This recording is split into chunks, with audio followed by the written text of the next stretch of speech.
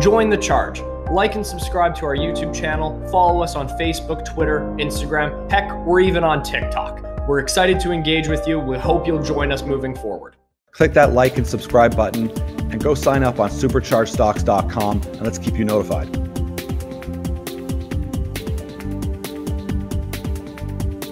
Good morning, everyone. Welcome to Supercharged Stocks. I'm here with Robert Rohlfing, CEO of Desert Mountain Energy.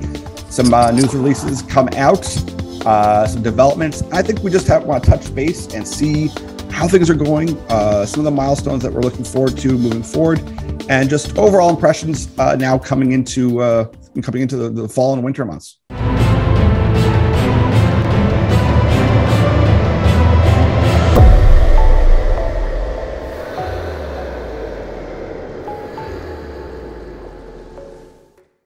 Well, good morning. Thank you for having me on again, Andrew. It's always a pleasure. It's always a pleasure. We see you have a news release out just the other day in regards to this commercial helium and hydrogen well at number 4 there, or sorry, number 2. And some good. And there's something significant about that as well. It's great grades, but also a lot less noble gases. So there's lots of good news in regards to that. Maybe you can walk us through what that kind of means, and also the hydrogen content, what that could possibly mean. Well, I would say having once again within the same formation, fairly close to within, it's technically within the same formation where we had previously perforated in the well and had a little over a 4% helium. This zone was real close to it. There's an impermeable layer in between, and then this is another little thick section underneath it.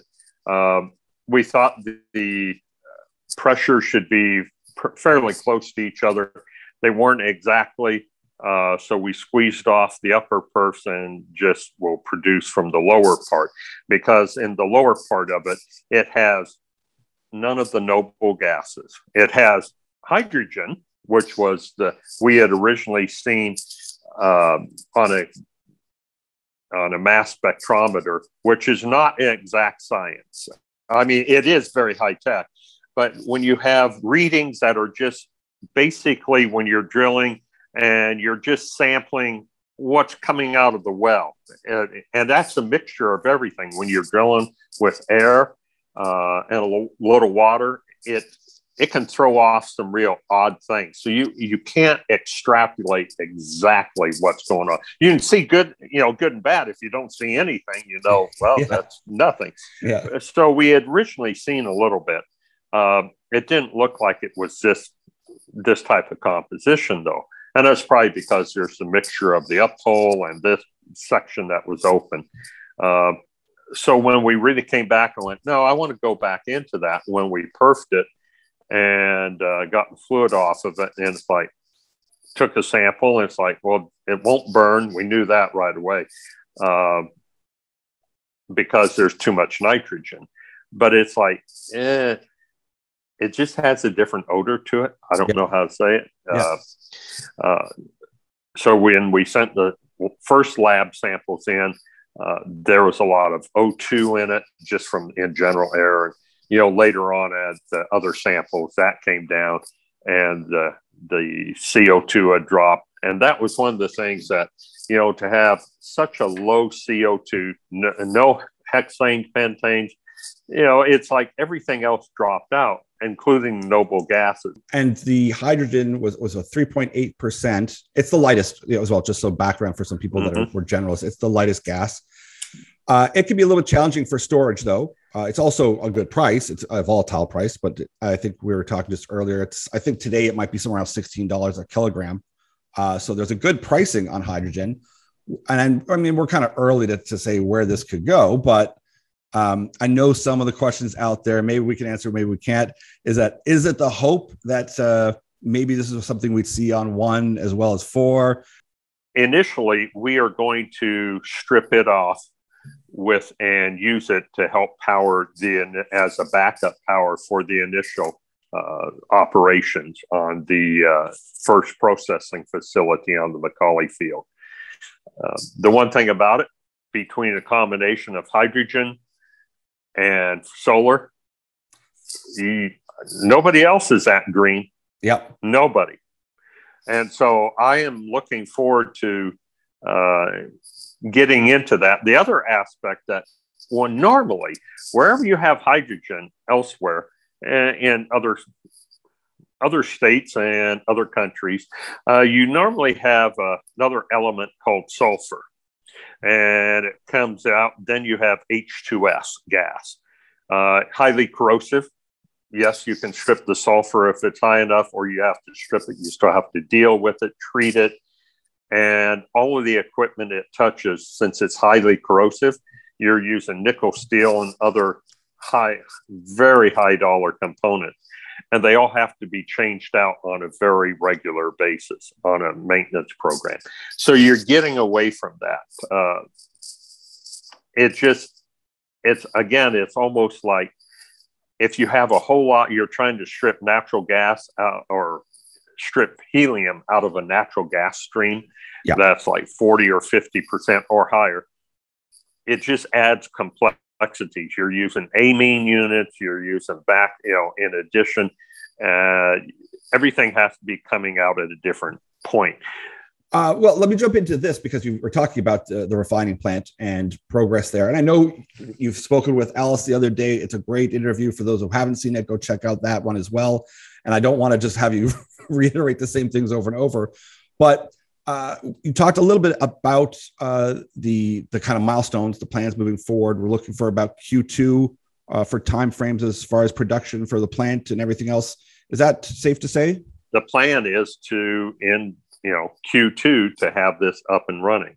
And then when we bring it online, it's not like you just, as I say, flip a switch and instantly you're making millions of dollars. Sorry, folks, it's not the way it works.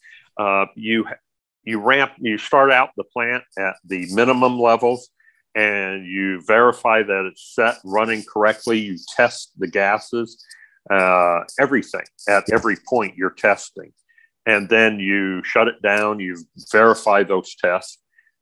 Again, because you cannot ship a gas on an aircraft. So everything has to be trucked. Then there are no facilities to do this specific type of testing in Arizona. So everything has to be ground transport to one of 4 or 5 testing labs. And most of the time, they are really good. The folks that we've been dealing with have given us excellent service. I mean, like the day they get it delivered to them, if they get that delivery of those tubes in the morning, I usually have an email within 6 hours, the same day. As far as trying to give people kind of milestones where we're going to be drilling, we will be drilling more wells, and we may do 3 back to back to back. Okay. That is in general the plan if it works out. Now that we have, we drilled the first wildcat, we have a better idea exactly what's going on down hole. Now, when we go off and we drill, we will drill probably 2 more wildcats next year, along with a total of either 4 or 6 development wells. Okay. We'll get out there. Again, we'll be back into drilling wildcats. I love it, but I know somewhere things are not going to be absolutely wonderful. That's one thing I promised everybody. Yes. I will drill a dry hole here and there. Yeah. Guarantee it. That is one thing I can absolutely guarantee. But I think with our success rate thus far, we've really done wonderful with this, and in such a short time. And also, I like that because we've talked about it. It's a distinction between, are you buying a business, a company, long-term company that in the future is going to do the following things? So you want to invest in a company, or which is a lot of times, are you interested in trying to trade on news? And that trade on news can be attractive when you're a hot stock and you've gone up like you guys have, because people get excited. They think, oh my God, this train's moving.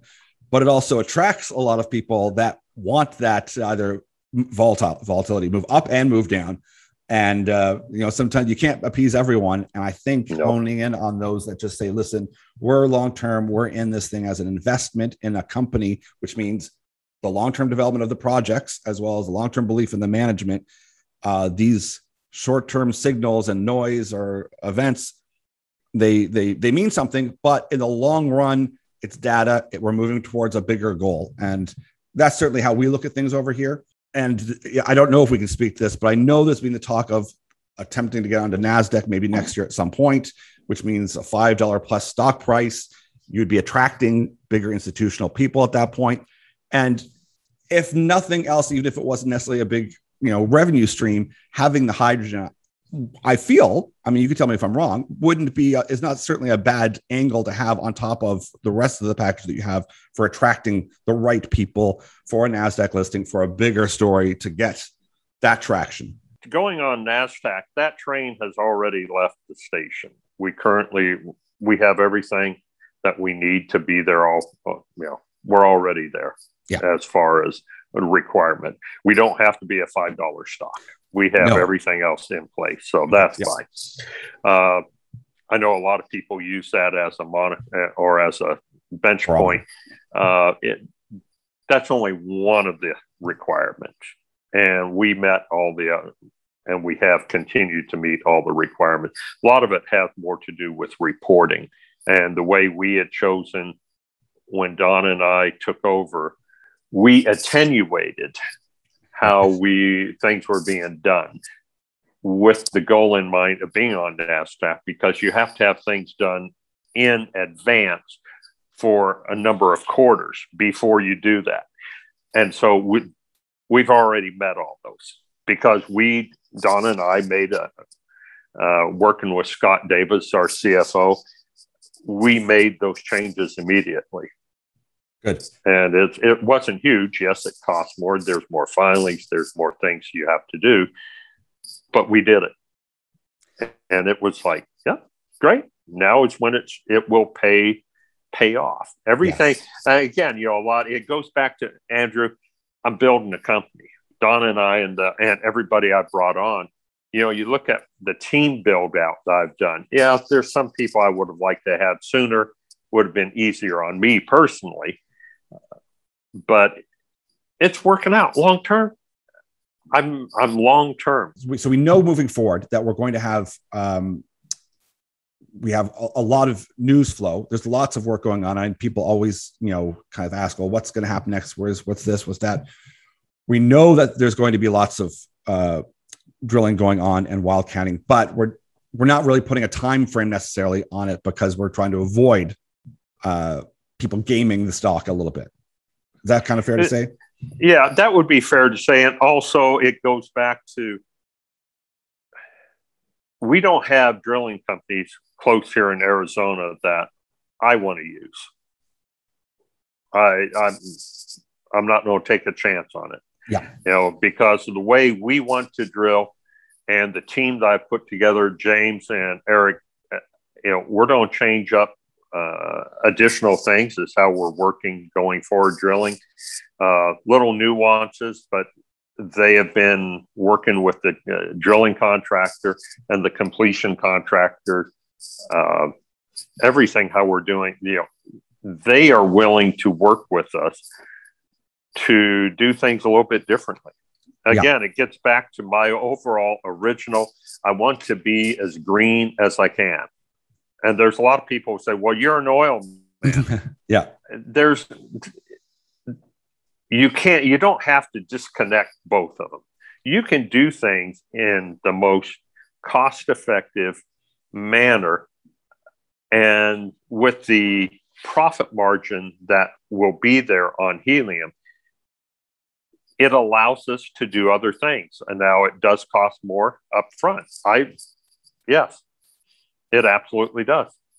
I agree. It probably costs, because of the way we're drilling wells, trying to stay cleaner and greener on it. Have I added 23% to 25% of the cost to drill a well? You bet. Absolutely. But it's a one-time charge up front. And for our goal as a company to be as responsible with the ESP and all of that. Yes, it's important. Like our VP of land and Jessica, she just did a presentation at the American Association of Petroleum Geologists, and it was on that specific subject, and so and on a very broad range, and what our company has already done. I've spoken about Jamie Digby, who does ESG specifically. He presented at the G7, and he's worked with companies like BlackRock. And he says, listen, Andrew, in regards to mining, it would go the same for helium. Is they're well aware of the desperate need for these critical resources, but they have very firm commitments on they're only going to work with companies that are doing things in a green manner. And that might piss a lot of people off. As I know it does, because people call me and say it can't happen or this or that. And maybe they're right, but I just try to remove that, what's to just what they're saying. And I think if you approach things, it costs a bit more, but down the road, when you have like trillion dollar funds saying, this is what we want to see, that's, I think, the barometer to gauge after and chase after, rather than maybe hope that you can squeak in some other way. Well, and that's one thing. Again, it's an upfront cost that is there. But by having solar and now hydrogen, we're locking in operating costs at today's pricing. We're locking it in not for just a few months. It's not a short-term 18, 24 month contract for electricity. We're not having to buy electricity out of the grid at who knows what price it will be. Yes. All those costs are getting locked in up front. And there's very few companies out there that can say, we have now locked in our electrical cost and our base, charge for 15 and 20 years. Who else can say that? Yeah. That's a huge advantage. I don't know. Yeah. They're few and far between.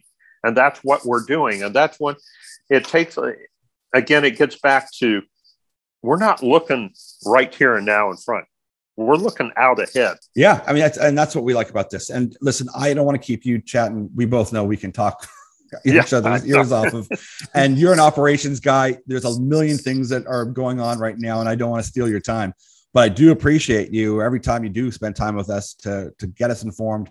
Just keep in touch and let us know what's happening. Much appreciated.